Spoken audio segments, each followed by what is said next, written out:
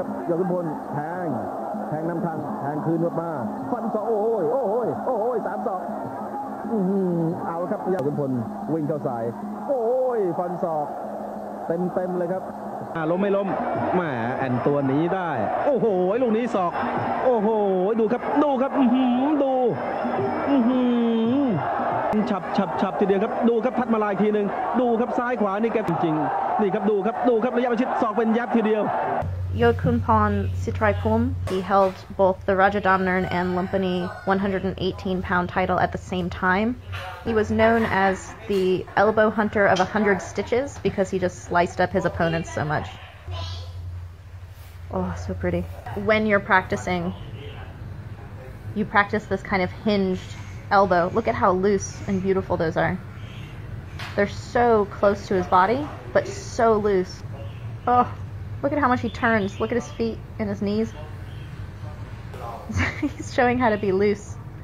That the hand should have no tension in it. The hand should be very floppy. See how gentle that is? It's just on the end of his arm. It's like a streamer at the end of his arm. If you tense up your hand, it changes the trajectory of your elbow. And if you tense up your shoulder, you can't do it either. You just have to make your arm all one piece and then with relaxation swing it. When he's touching the hand here, when we're getting the rhythm, you're checking someone's tension, and when they're loose, you know they're not expecting it, and so you just slide over. Whereas if they're tight, you can use their tension to pull them. He's like, if the arm is tense and you try to elbow, it's in the way, which is how you go around it. So you can see how much distance he covers, but it's just a step. Like, it's not a very fancy move. It's just a deep step right next to your opponent's foot. If you try to do it with someone who's opposite from you, like too orthodox, you can't go behind his back arm. It's way too far. So this is what you do instead. You just come straight in. He wants me to really step straight in, like, don't hesitate. It's like pulling a punch to not step all the way. You take your power out, you're not going to reach, and like, why are you going in?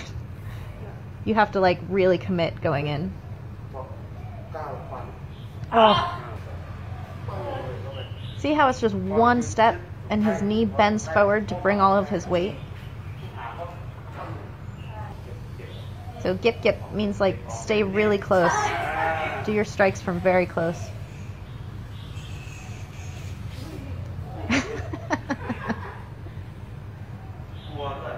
He said it scares me too. He's like, even if you don't hit someone, it's equally scary whether you connect or not, as long as you're close. People can't block everything. So you just keep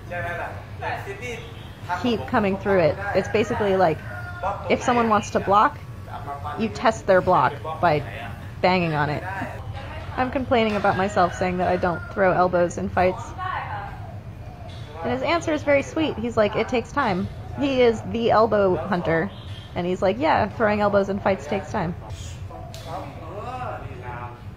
He liked that one. He said it was beautiful.